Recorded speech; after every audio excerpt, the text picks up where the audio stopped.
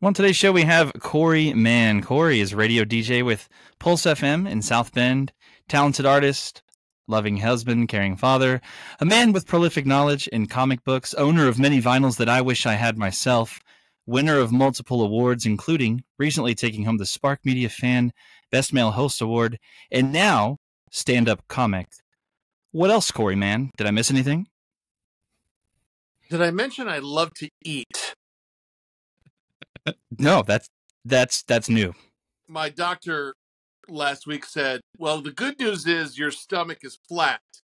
The bad news is the L is silent. That's amazing. Now, Corey, we're grateful that you're here. We've listened to What Else for a long time. Actually, when we first started our podcast in 2020, maybe we were 1 or 2 episodes in, and I went to Jacob and I said, you gotta listen to this guy. He asks the best questions, and that's how I want to have interviews. So I've been copying, my friend. I'll take that as flattery. Please steal anything I say and make it better, because that's exactly what I've done in the past. Oh, wow, guys. I've been in radio broadcasting since I was 18, and I turned 54 this year. So your microphone in front of you, that's what I know how to do.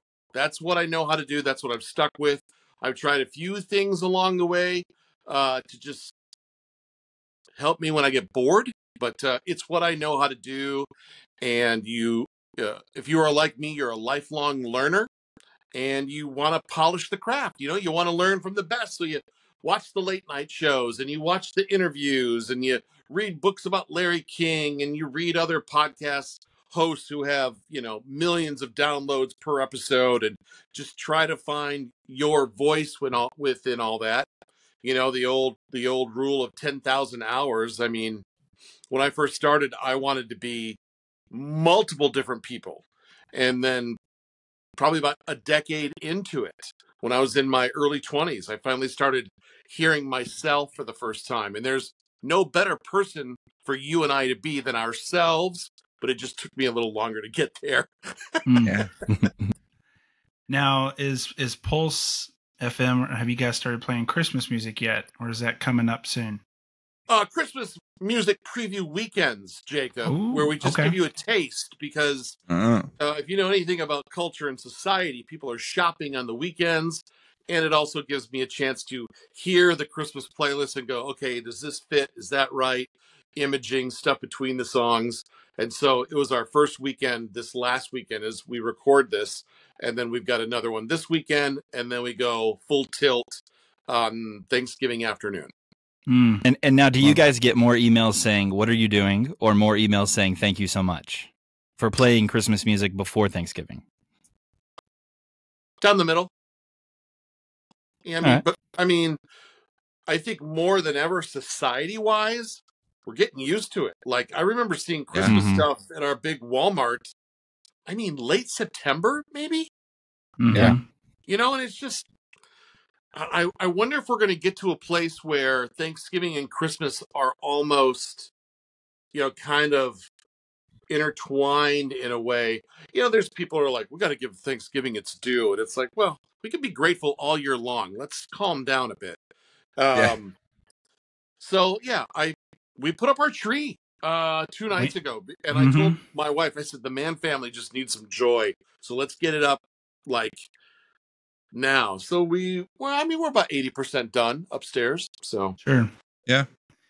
Well, Corey, what you talked about it briefly a minute ago, but what caused you, I guess, to get into the industry that you're in? I was lost in my teens. I thought I wanted to be a Disney animator. And so this is 1986, 1987-ish, back when it was like that original kind of animation, drawing one page at a time kind of deal. And there was a authoritative voice in my life that said, there's no future in that. You might want to join the military instead. And because I believed this person, I was like, all right. So I put the pencil down, and I did not join the military. And I called my local morning show radio DJ in the little town I grew up in. And I called the request line, And I just said exactly what I said to you guys. I'm 18. I'm lost.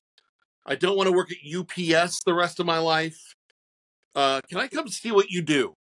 And he's like, no one has ever called and asked me that. So come on down, but let's do the whole thing. 6 a.m. when I start till 10 a.m. so you can really get a feel for it. And I'm like, oh, and when you're 18, you're like 6 a.m. Oh, right. It comes twice. Yeah. And so I went in and he was so cordial to me and helpful and inspiring. And before that morning was over, because apparently I asked enough questions and he saw something in me, which I still to this day, I try to do for others. He saw something in me and gave me a chance. And he's like, I've got an overnight shift that no one will work. And, you got to be live. This is pre-automation before radio stations knew how to do that. You got to be awake. You got to be on. It's an 8-hour shift. And I'm going to give you, are you guys sitting down? $3.35 an hour. Wow. What? I was the richest man in the world. You could retire. And so I did it. And since late summer of 91 and I don't know, January of 2024 feels like it should be some sort of anniversary, but I don't know the math. So you've been doing it since I was 1 year old.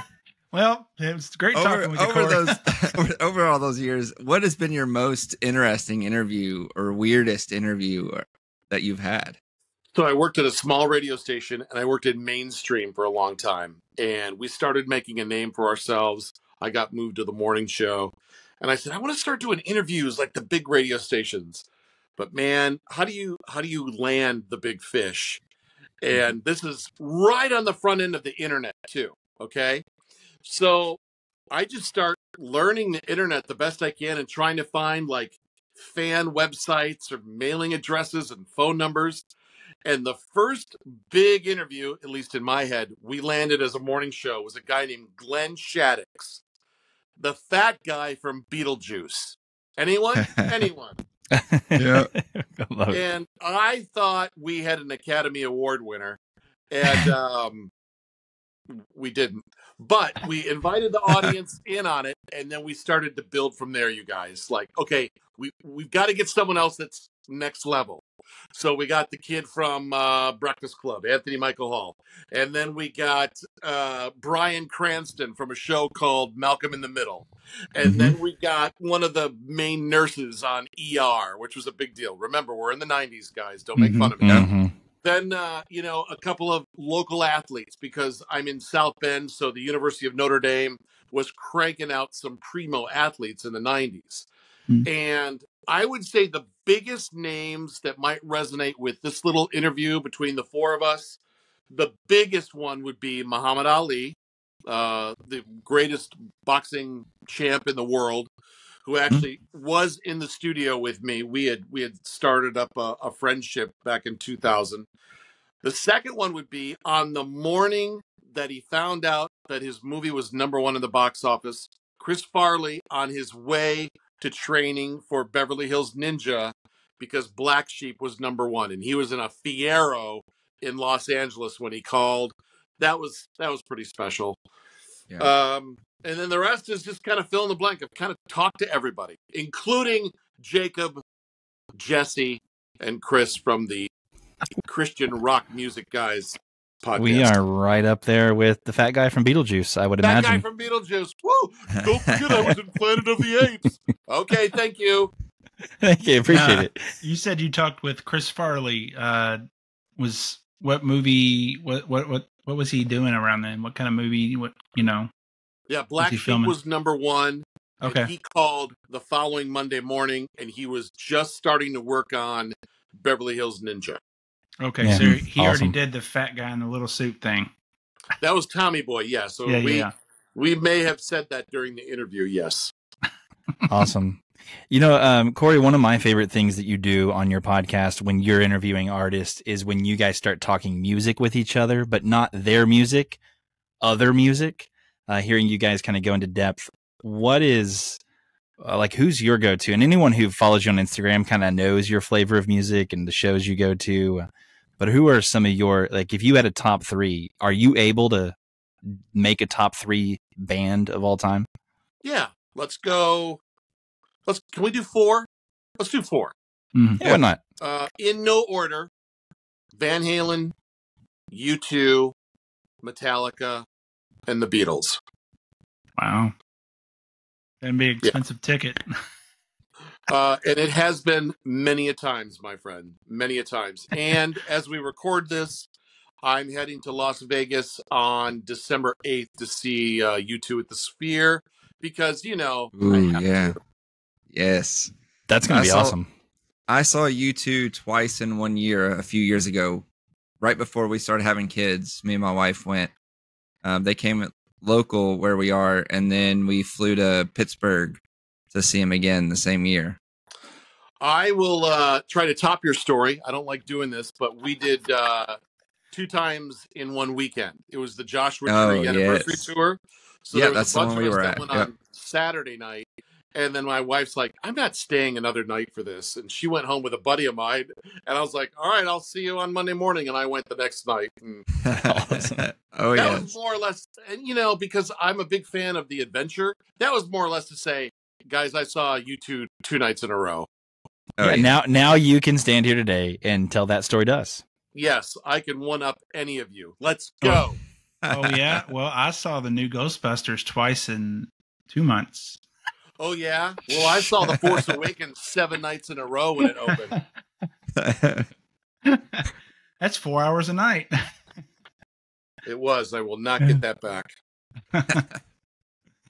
So one of your interviews that I thought was pretty neat, just because I'm a cartoon guy, I love the old school cartoons, was James Arnold Taylor, that I guess is one of the newer voices of Fred Flintstone. I don't assume that he's the OG guy, but what was that like talking with James?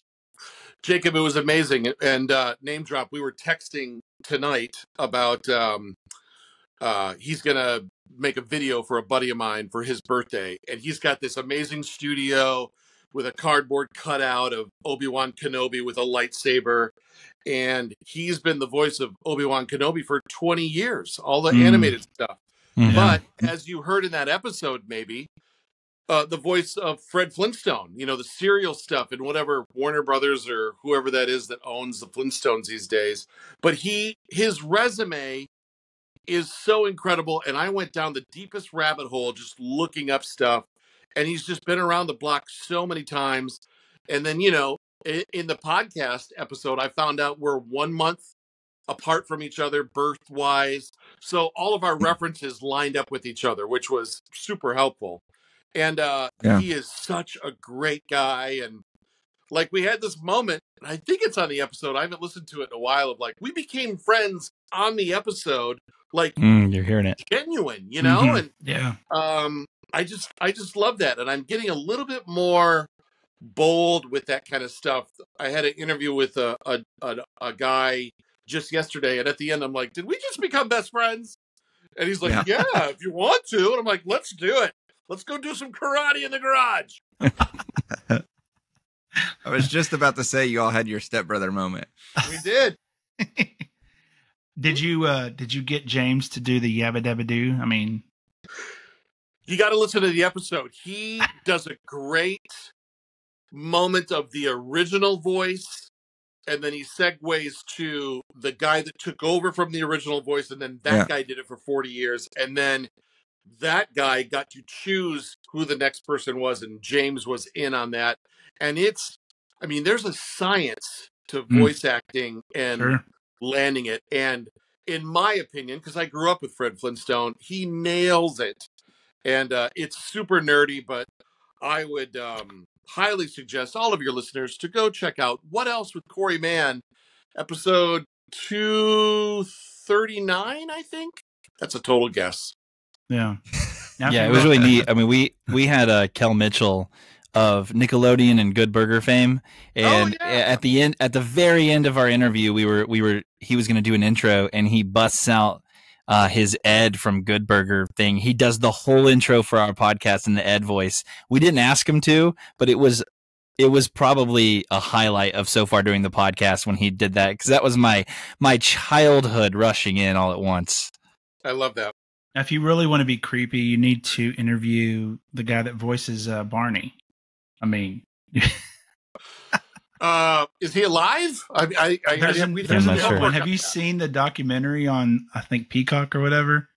Of Barney? Yeah, it's pretty messed up. It's like, oh boy, the fame that Barney had, and then all the haters. There was like fan clubs that wanted him dead.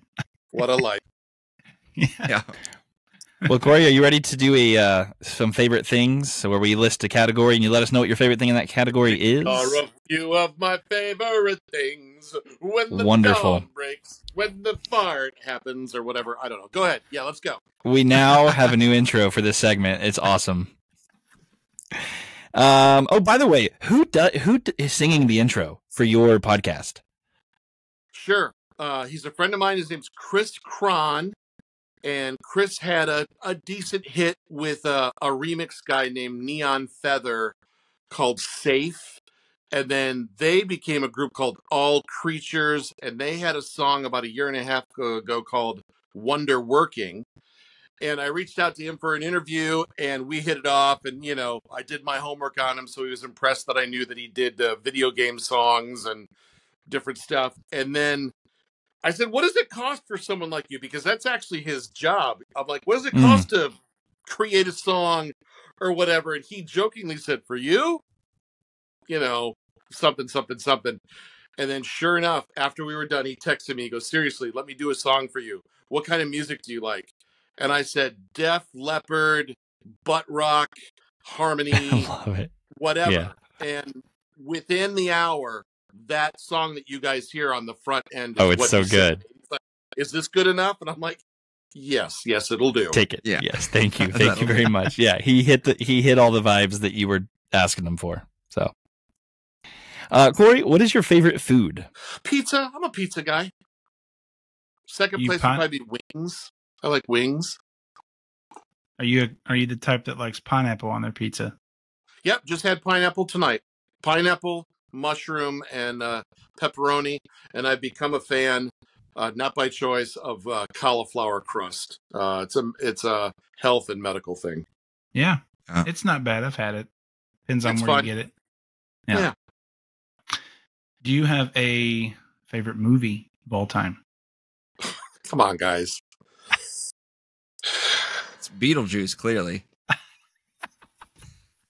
Beetlejuice. Beetlejuice. No. Empire Strikes Back. It's okay. Yeah, Empire Strikes Back. Now, what was your first Star Wars movie you were introduced to? The first were you one, episode? Okay, I was going to say, did you go to theaters? Did you? Yeah, so the movie was huge. All my friends are talking about it in school. And I couldn't get my parents to take me. And I was young at the time, whatever the math is there. And finally, like months after, they're like, okay, we'll take you to a matinee or whatever. And the line was still around the building. I so vividly remember this. And so we go to this theater, and we are in the very back row of this sold-out theater. And when those lights go down in that 20th Century Fox, I mean, it was one of the best movie-going experiences ever.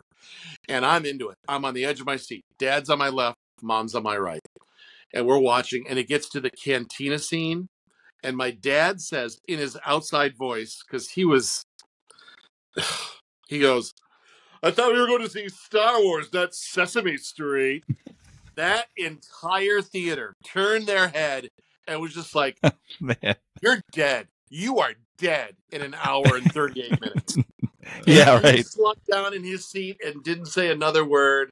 And I walked out of there just like, this is the greatest thing I've ever seen. Until the next time I see it, then that will be the greatest thing I've ever seen. Favorite show to binge? I watch a lot of TV, guys. I draw. And so I'm downstairs where I draw, and we've got a TV down here. So sometimes I put stuff on just so I could hear it. And then I'll look up from time to time. So I've watched a lot of stuff. To binge? Oh, boy. Well, the first one that comes to mind that you can listen to and not have to watch is West Wing, one of the greatest shows of all time. Yeah. But I mean, what shows have I watched and binged? That'll be part 2 of if you guys ever have me back. There you go. If you were not in the radio industry, what would you be doing? I would try stand-up comedy. Like I would have chased after it at a younger age. I have a lot of self-doubt and do I have what it takes issues. Thanks, Dad. So I would like to draw. I would have liked to have been an artist in some capacity. Apparently there is a future in that. Pixar, hello. Come on. Comic book, hello. So I would have liked to have done that. I briefly, you guys, worked at my local church. I walked away from radio for 5 years, and I was a high school student ministry director. I could see myself sticking to that had I not had a passion for what I'm doing now. Is there a favorite ice cream flavor? Yeah, I'm such a nerd. Sorry, guys. I try to stay away from it. And when I do get to have it, if I have a cheat day, I go full-on banana split. Because that puts you right to the front of the line of dying, I think. If you're going to do it, go for it, right? Yeah. Now, are you making your own banana split, or are you buying banana split flavored ice cream? No. I'll go to a place called the Chief. You guys heard of the Chief? Gotcha. And they're right down the street, and it's a bunch of cool high school kids, and they know how to make a good banana split. Yeah, ours is called Dairy Delight. That's where we go. You know, let's talk about the great names in American society. Record stores, ice cream parlors, hair salons. Oh, the main event. The best little hair house in Texas. They're awesome. What else does cool names? Sometimes breweries come up with some cool stuff, but they do. Hair salons, ice cream places, and record stores. What's a good vinyl name in your area? A good record store name where you go pick up vinyl? Vinyl Tap. Vinyl Tap. Oh, that's good. Okay. Yeah. Ours is Electric Ladyland. Oh, that's fantastic. That's so great. I grew up with a place called Music Magic, and it was truly magical. Now, John Christ, he does some bits sometimes on his Instagram where he'll take pictures of either a church sign or a CBD sign. He's like, you let me know if it's a CBD place or a church name. And a lot of times it's CBD and you think it's a church name. When I go to a show, a concert, I try to go to Michigan because I go to Chicago a lot, but I lose an hour and it's just brutal on my schedule. So we go to Michigan. In the last, oh my gosh, you guys, in the last 9 days, we've been there 3 times for 3 different shows. And Michigan, I don't know if you know this or not, but weed is legal in Michigan. So every billboard is exactly that. And the best sign, and I can't wait to see it. I think it's at mile marker like 68 on I-94. The town is Kalamazoo, but the store is called Cannabis Zoo. Oh, that's so good. They were waiting for that to legalize there. Someone had that idea for a long time. I want a shirt. I want that shirt. Cannabis Zoo. All right, Corey, do you have a favorite podcast? For the longest time, it was Smartless with those 3 guys because they're so bad. They're so bad that they're good, you know? And I mean, they must truly love each other to rip on each other the way they do. Oh, yeah. So I like that one. I like Pop Culture Happy Hour, NPR. I like Conan O'Brien Needs a Friend. I like Mark Maron from time to time. I like Terry Gross and Fresh Air. She's one of the greatest interviewers of our lives. I like podcasts. Oh my gosh, my current one that I like, 60 songs that explain the 90s. Have you that sounds good. And what resonates with me is I was in radio at that time, and I could be pretty brutal about 90s music because it, in my opinion, was the worst ever. I think the middle brother just got offended because the screen went black. I apologize. But that's a great podcast, and he's coming out with a book, so I'm really looking forward to that one. 60 songs that explain the 90s. Interesting. Corey, What do you guys think Jesse's doing right now? Oh, sorry. Did I disappear? Yeah. Yeah. Am I back? Nope. No. Oh, really? I can see myself. Am I still gone? To me, you are. back. That's You're so back weird. on Okay. mine. I can hear you, though. Well, that's weird. I was actually Googling 60 songs that explain the 90s in another tab so I wouldn't forget about it. Yeah, it's really good. It's really good. My favorite right now is Fly on the Wall with Dana Carvey and David Spade. Who said that? Chris said that? Yes. Chris, you know what drives me up the wall about that episode, and we're back with Jesse. What drives me up the wall about that is the audio is just janky. Yeah. They talk over each other, and being in radio broadcasting, I've been taught not to do that, and so it's just it gets on my nerves. But it is a good podcast. I will agree with you. another one we got introduced by the Todd from Selah is Blurry Creatures. Oh, I've not heard of that one. Oh. Get your aluminum hat on and start listening. If you if you like the show, what's it called from the 90s? Unsolved Mysteries? Unsolved Mysteries. No, what's from a biblical perspective. Yeah, but what's the alien show from David Duchovny? X-Files. X-Files, yeah. It's like Yes. aliens and Bigfoot and all this stuff and the Nephilim and it's all themed to the 80s, which is awesome. What's even more great is I've heard a lot of things said to me today, but I didn't know I was going to hear. The guy from Selah told us that Blurry Creatures is a good podcast. You know, we were just as surprised when he told us. Apparently, Corey, in the CCM world, there's a whole club that loves this podcast. Meredith Andrews is in this club. Todd. Of course she is. There's a few people that really they have a Blurry Con. I don't know. We should all go to it. I'm busy. Yeah. I'll be going to Kalamazoo. Yeah, I'm going to Kalamazoo and then the Comic-Con. Well, what's next for you, Corey, and how can our listeners keep up with you? Well, we'll keep cranking out this podcast. 5th year of doing it. For the first time in the history of my run, I was asked to take down an episode yesterday, which was interesting, politically charged, and it reminded me of that great quote that I will train wreck for you right now.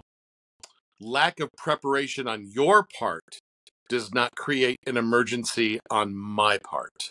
Yeah. If you don't want your artist talking to anybody, don't schedule the interview. And if you want your artist to sound great, do not have them do a Zoom from their grandparents' basement where the signal is bad for 30 minutes. I mean, just a few editorial comments between the four of us friends.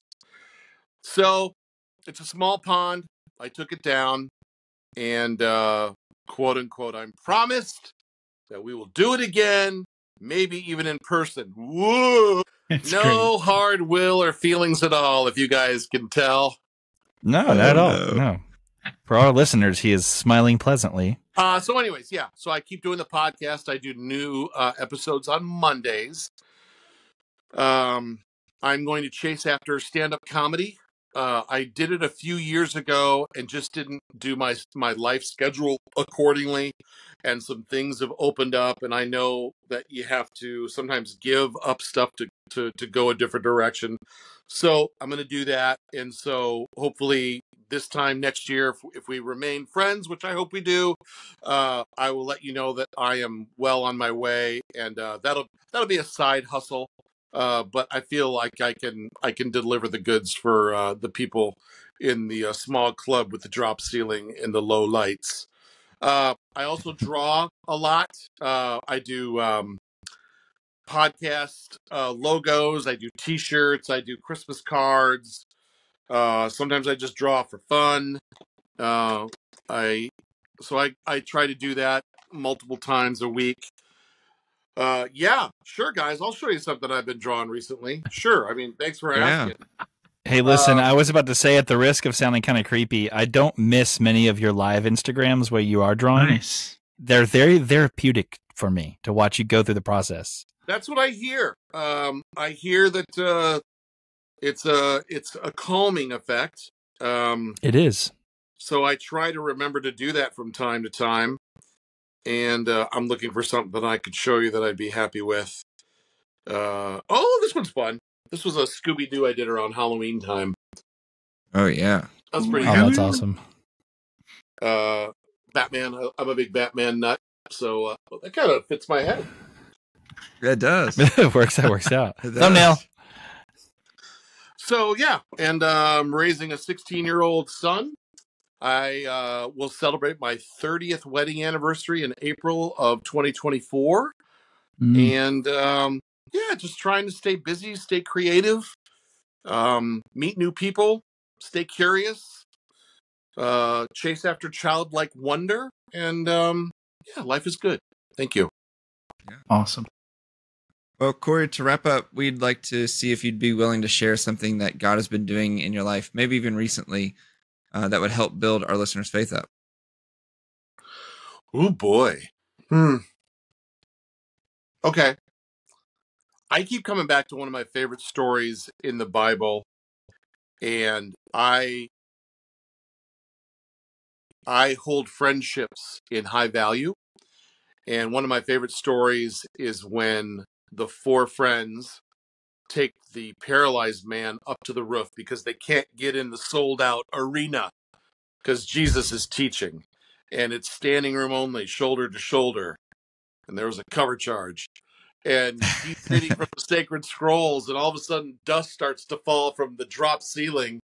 And he sees these four guys lowering this paralyzed man. And, you know, you got to fill in the blank a little bit in that verse, but is Jesus looking up in wonder of the human condition of like, look at these four guys. Look at these four guys helping this guy. And boy, isn't it? Because of the four guys' faith, you're saved. Because of what I see from your circle of people, you're saved.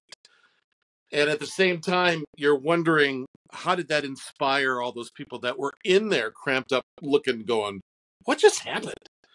And Matt Maher has such a great song right now. And the words are, I just want to be in the room when you move. And I'm not leaving until you do. And you know, just like a tear down the roof.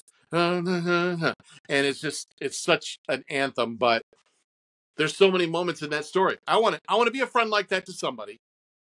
I want to have a group of friends like that to surround me and that would be willing to lift me up or lower me down to Christ. So that would be my encouragement to you is go read that story. There's a lot of stuff happening in there, and move the camera slightly to the left and slightly to the right and look through other people's perspectives. And I think you'll gain some inspiration and wisdom in those moments as well. Yeah. Well, it's good. Thank you, Corey. And thank you, man, for just taking the time and chatting with us this evening. It was an honor. And you'll find Corey in Kalamazoo doing his thing. And you will not find me in Kalamazoo. I will not be going into that store. I just said it was a funny billboard. Come on. Yeah. No, we're going to see him in Las Vegas as we drop him through the roof of the Sphere to see you too. I like what's happening here.